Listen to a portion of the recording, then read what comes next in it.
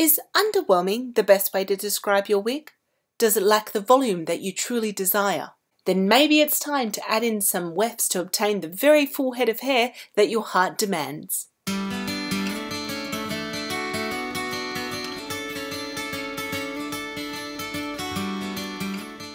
What you'll need: a base wig, a second wig. As my goal was only to add volume and not to add in a secondary colour, I bought two of the same wig, needles and thread in a similar colour, pins, a wide tooth comb, securing devices like clips, elastics or bobby pins, scissors, a Quik Unpik, and a wig head which is roughly your size.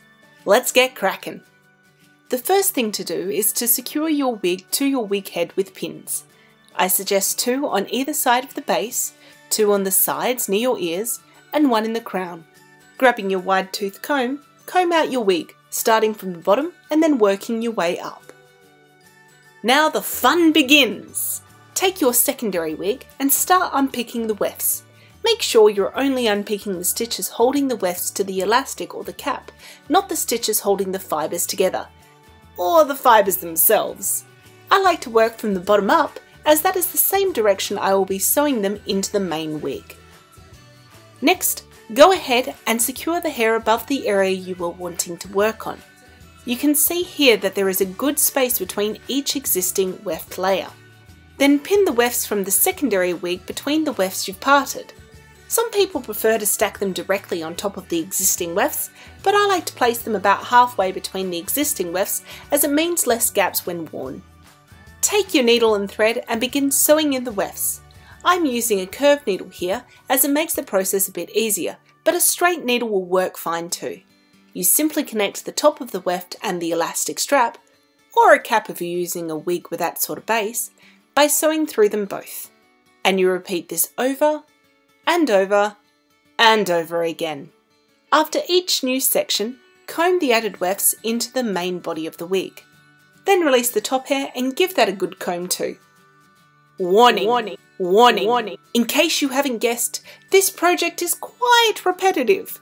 So you may start off happy, but know it is completely normal if you go through a range of emotions.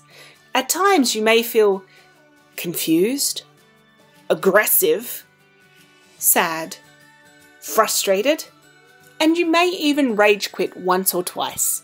However, take a deep breath and have a moment to reflect and recite, "This is for the cosplay. This is for the cosplay." Then pick up your work and continue.